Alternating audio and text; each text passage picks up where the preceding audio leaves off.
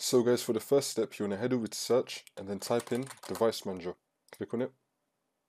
Now once you're on this, you want to expand disk drives, and then you want to find your disk drive. You want to right click on it, and then click on properties, and then click on policies, and then you want to disable enable write caching on the device, and then click on OK.